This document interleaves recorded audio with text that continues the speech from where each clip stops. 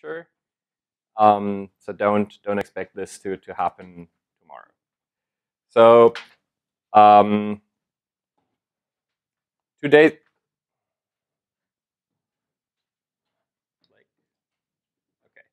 So 2 days ago, we've seen a symmetric update mechanism called how? eltoo. And having a symmetric update mechanism has some really nice properties that enable some really cool stuff. Just to remind everybody, this is what eltoo looks like. That's the one you've already seen. It's not the only symmetric update mechanism, though. It was predated by this stuff. Anybody seen this before? Okay. So this was basically my first attempt at creating a duplex micropayment channel, or a micropayment channel that can go both ways. Basically, what we did was have time locks and have them decrease over time. So this all has time lock 100. Then the first update has time lock 99.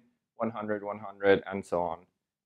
And every time you do a replacement, you basically count down on one of these levels, and then basically just make sure that this is confirmable slightly before the other stuff is confirmable.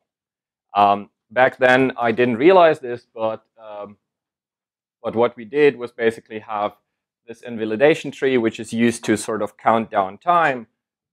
But what you have here are basically simple micropayment channels. So these are unidirectional payment channels, and what you do is you have the structure of an update mechanism, and then something built on top of it, right?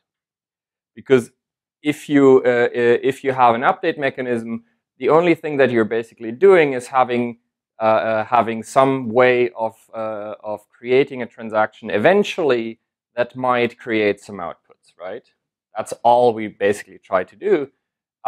In Lightning, it happens to be the balances of the two parties and HTLCs, but really there is not much of a difference to having any construction of transactions on top of these outputs that you're guaranteed will eventually be created or will not be created in the case you remove them later on.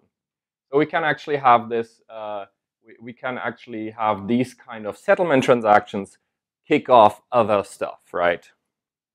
So, okay, but why do we care about this? Well, for starters, you can do stuff like multi-party channels. Multi-party channels is basically a bunch of people gather, put some money into on the table, and then decide how to split it again. Right. So the initial setup is basically that everybody puts in five bitcoins, and we are guaranteed that we will get 5 bitcoins out at the end.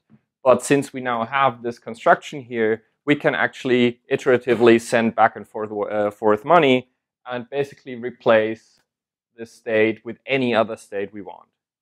And the advantage here is that we didn't have to create multi-hop payments to make channel adjustments between inside of our group. So we actually have a setup as if we had a complete graph between us in terms of Lightning channels, each with the full capacity. So you increase liquidity, you increase flexibility of the funds that you're using, and have a lot of freedom. And you could then also start building channels on top of this stuff, right? So that's basically the idea of channel factories. Is basically you have the setup transaction, and then you have this settlement transaction that in turn then splits funds into smaller groups, and you can then have channels built on top of this bigger group. You can split them and really have just the yellow and the pink one talk to each other while we still have control over the entirety of your funds. Anybody know? So if we have this thing here, right, where we can freely send back and forth money between any two endpoints, why would we then start to do stuff like this, where we create channels, where we split out funds and create sub contracts basically in our bigger contract. Anybody? Yeah. You don't need to get everybody to sign the same. Exactly. So the issue here is that in order to move these funds or to update this contract here, you basically need everybody to sign off. Everybody needs to be aware of what happens in those. And if you want to have sort of a private session with somebody else, then you might sort of say, okay, we now talk only about these 4 Bitcoins, and then we go off and do our discussions between ourselves. And then when we come back, we only settle the aggregate of what we do.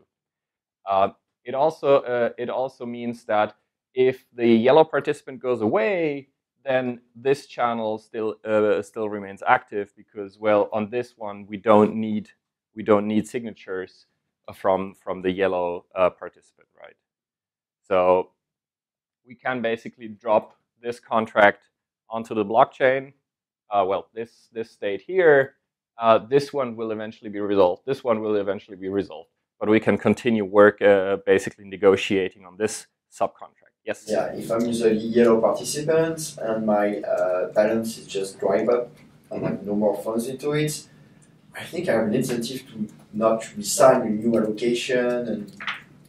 And sure, yes. So that's definitely something that might not be too nice, that you have sort of silent bystanders that do not have a stake in your contract. And they might be malicious and not contribute anymore. At this point, you might actually just create an update that sort of ratchets this forward and drops the yellow participant. And then you can confirm that on the blockchain, but at the same time still be operational and still do stuff in there. Yeah, on the other commitment transaction for the other. Yeah, exactly. So. But sometimes silent bystanders are exactly what we want. We want people that do not have a stake themselves, but are sort of aware of what happens in the contract. So think, for example, of an audit. If you have an auditor in your contract that can see what stuff that happens and can sign off on changes, he doesn't have to have a stake himself to be able to track what happens inside of this contract. So sometimes having somebody without stake is sort of the desired state. So we've just discussed on how to drop a person from an existing contract. Is there a way to onboard people into one of these? So if I were, for example, a green participant, could I join this contract? I mean, you can still, even if you use something like eltoo and use the I get stake number, you're still able to double spend and rewrite a new allocation. Exactly. So you can't really. So dropping people is doable, but you have this additional intermediate hop where you basically have where you drop this and make this a 2 of 2 instead of a 2 of 3. But onboarding is really hard. If the onboardee does not trust the group that is already in there, or if he doesn't trust at least one of the people that are in the group, then I could basically make a copy of this and onboard Antoine, and I could have another copy where he isn't, and the third copy where Jonas is in, and then we suddenly are double spending stuff, right? Because I could send to Antoine and I could send to Jonas, and it gets really weird. If that's something that you're interested in, there are proposals for what's called state chains, but they tend to be a bit more reliant on a third party to actually give these assurances, where you have somebody basically vouching that this has only been signed once and this is the state that you actually have right now. But and something like off-secure the bag and some governance magic. Well, that's all on-chain, right?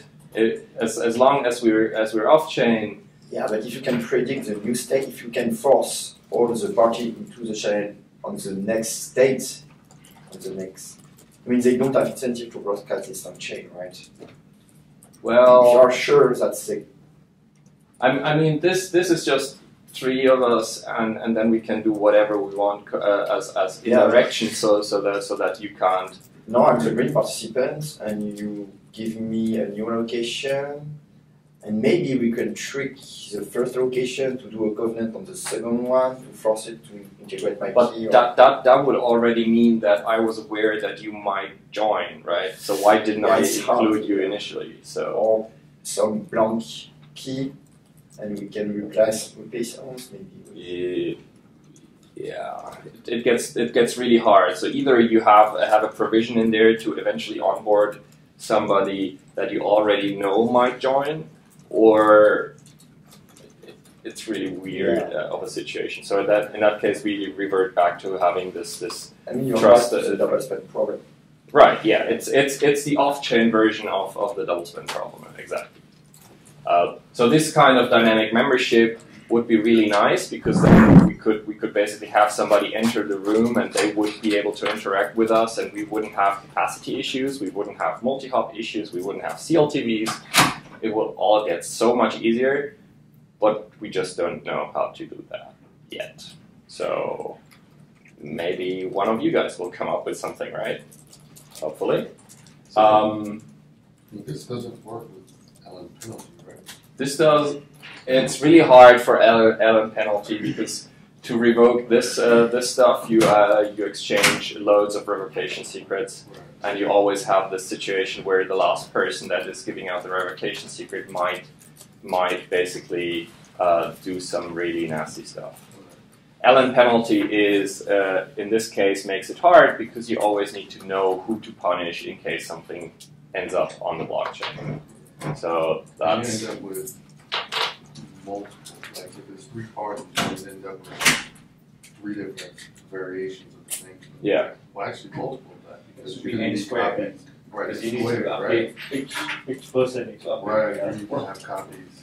Yeah. 3 of each, so there's 9 actually penalty transactions. It basically gets a state explosion, and that's exactly because of the asymmetry, right? Right. Because we have this asymmetric state. Symmetric state makes it so much easier, because you just have this. Okay, this is the last transaction. I don't care about anything else.